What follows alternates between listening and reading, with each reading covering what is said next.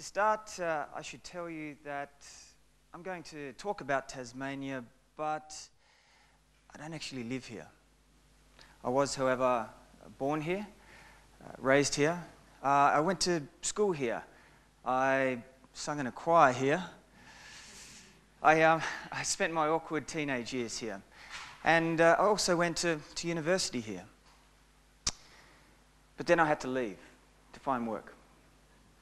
Now that was back in 2003 when the state's unemployment rate was 8.8%. The economy was growing by about 2.5% a year. And nearly 3,500 people had actually made Tasmania their home in the previous 12 months. 10 years later, I'm still living on the mainland. Look, it's worked out pretty well. I've built a career in urban planning and regional development. I've done a couple more things at university, but I'm ready to come home and raise my family.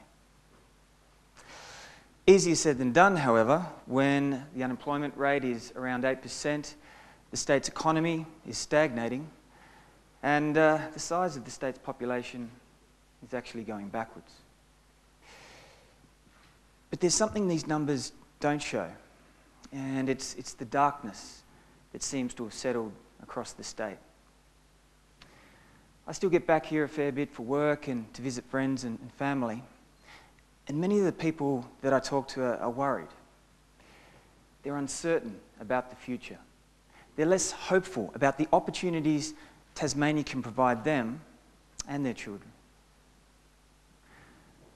So how do we turn this around? How do we restore a sense of hope? How do we build a more prosperous future for Tasmania? Well, I've got an idea, and today I'd like to share it with you. My idea came to me on the 28th of November 2012, last year. I was on the way to work, sitting on the bus, scrolling through Twitter, and I stumbled across this tweet.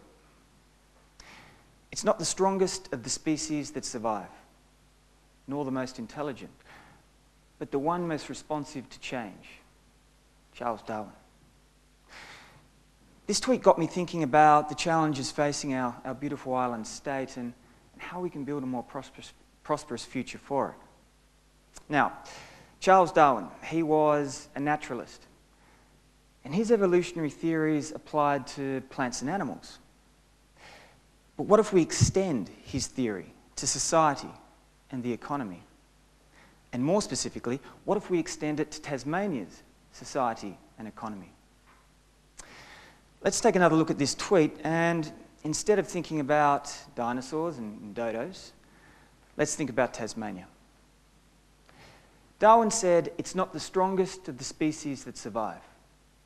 Well, I reckon that suits us. Tasmania's a small island state at the foot of the world. Sure, we've got our strengths, but we're never going to be an economic powerhouse. We don't have the vast mineral resources of, say, Western Australia, nor do we have the population size and growth of New South Wales or Victoria. Darwin then said it's not the most intelligent of the species that survives. Well, that's fine too, because Tasmania's always going to lose many of its bright young minds to higher paying jobs on the mainland and overseas. Darwin believed it was the one most responsive to change that survives. Well, if that's the case, how responsive to change are Tasmanians?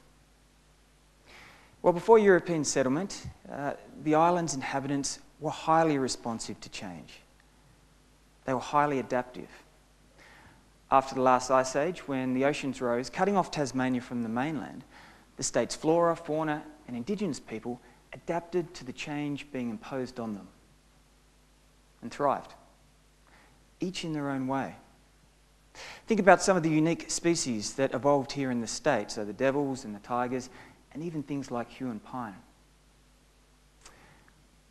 After European settlement, however, the state's human inhabitants were more inclined to change their environment than adapt to it. Over 200 years, we dammed and logged a pristine wilderness to build an economy that was based on cheap energy and resources. Now, this worked well for quite some time, generating wealth and plenty of jobs, but then the world changed. It became more connected and competitive thanks to globalisation. And unfortunately, Tasmanians were slow to respond to this change. We failed to adapt. And we failed to adapt because many of the decisions we'd made in the past had actually made it harder for us to adapt. Our economy was based on a narrow bunch of industries that were making many things that customers around the world either didn't want anymore or they could get elsewhere cheaper. And one by one, many of our traditional industries failed. And to make matters worse, much of our workforce lacked the skills needed to transition into new jobs. Now, there's no better example of this than the state's forestry industry. Its failure to adapt to changing consumer preferences, increased competition, and a growing environmental awareness amongst the community has seen the industry shed half its jobs since 2006 and lurch from one crisis to another. Look, to be fair, some industries in the state have shown a greater capacity to adapt to change than others. The state's energy sector, for example, has successfully diversified from hydro into wind and is forecast to produce nearly a quarter of the country's renewable energy in coming years. Likewise, the state's dairy industry has drawn on technology and emerging markets to increase production by nearly 40% over the last decade. There's other examples of adaptation too, but it's not common enough. It's not the norm. And that's why Tasmania has the country's highest unemployment rate and some of the lowest levels of health, education, and income. Now, I believe Tasmania's current predicament is due to our failure to adapt. And for me, the message is clear. We must learn to adapt and embrace change, or be content to never fully realise our potential. So that's where we're at. Now I'd like to take a moment to share with you my vision for Tasmania, where I believe we can be. In my vision, the state's people and businesses are thriving in a highly connected and competitive world. We've developed the ability to recognise change, and we have the willingness to embrace it. What's more, we also have the skills and the capacity to make the most of the opportunities arising from change. Our people are skilled, creative, and resourceful. Our businesses are nimble, and they're constantly reinventing themselves to produce things that are in high demand and attract a premium price. So that's my vision for the state. But how do we break the status quo to get to this place? How do we get better at adapting? How do we build our adaptive capacity? Well, we do it by building these 5 forms of capital: natural, human, financial, physical, and social. Now, for those of you who may be wondering, another way of thinking about capital is assets. So these 5 forms of assets, of capital, could also be seen as 5 forms of assets. All right, let's start with natural capital. Natural capital is the planet's assets. So it's the earth, the air, the water, it's the flora, and it's the fauna. It makes all human life possible and underpins all economic activity. I'll tell you 3 very simple but important things about natural capital. First up, the way humans use it and value it is always changing. Secondly, the more we use now, the less we'll have in the future. And finally, by depleting our natural capital, we actually reduce our ability to respond to change. So what do I mean by all that? Well, 50 years ago, natural capital was pretty much seen as an input, a commodity that fueled other economic activity. It would have been inconceivable that nature-based tourism would contribute $23 billion to the Australian economy each year. Had we allowed Tasmania's economy to be irreversibly damaged, we wouldn't have attracted nearly 1 million people to our island last year, or the $1.5 billion they injected into our economy. nor would we be able to market our clean green image, which we all know is a key ingredient to our future prosperity.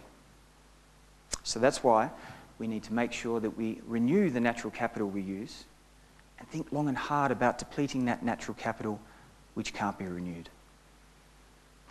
The second form of capital which influences our ability to adapt is human capital. Human capital is the skills and knowledge and experience of our people and our businesses. You know, lately there's been a lot of talk about the opportunities arising from the Asian century, but the extent to which Tasmania can actually benefit from the Asian century is wholly dependent on whether our workforce is up to the challenge.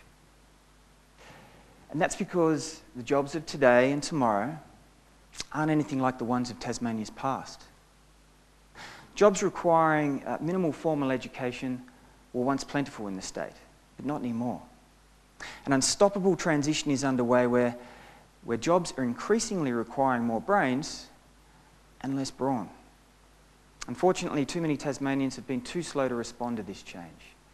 As I'm sure you're aware, the state has some of the country's lowest levels of education participation and attainment. Now, this represents a major barrier to building a more prosperous future for the state, and that's because a highly skilled and educated workforce is better able to adapt to change and transition into the new jobs it creates. Human capital is also essential for innovation and the absorption of ideas from around the world into our economy.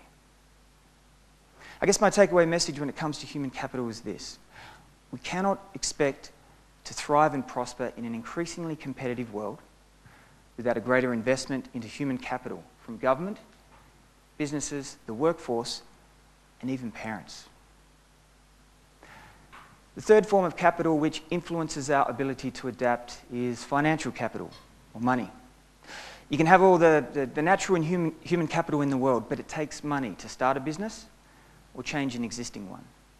Likewise, it can be difficult for people to take time out to improve their skills and their education when they've got a family to support and bills to pay. Now, people and businesses, they can get their money from three different places. They can use their own money, their savings, they can borrow it, or they can be given it. Now, in tough times like Tasmania is facing now, many don't have much in the way of savings, and getting a loan can be incredibly hard. So people may want to adapt, but they haven't got the financial capacity to do so. This is where government can help by providing subsidised education, financial incentives, assistance and grants. And I guess a recent example of that is the $100 million in federal funding associated with the Tasmanian Forestry Agreement. But you know what? You can have too much of a good thing, and government support's no different.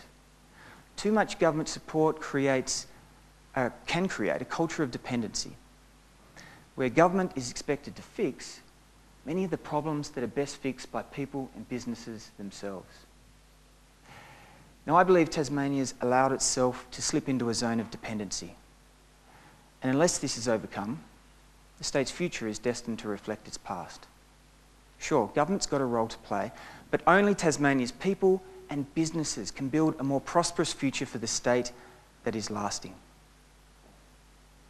Government can and should, however, play a bigger role in building the state's physical capital, which happens to be the fourth form of capital which influences our ability to adapt. So physical capital is the manufactured or man-made assets that underpin economic activity and growth. So for businesses, it's things like buildings and machinery and vehicles. And for government, it's also things like roads, rail, port, and even broadband. High-quality infrastructure and physical capital is essential for businesses to quickly and cost-effectively adapt to change and make the most of the opportunities arising from it. The fifth and final form of capital which influences our ability to adapt is social capital.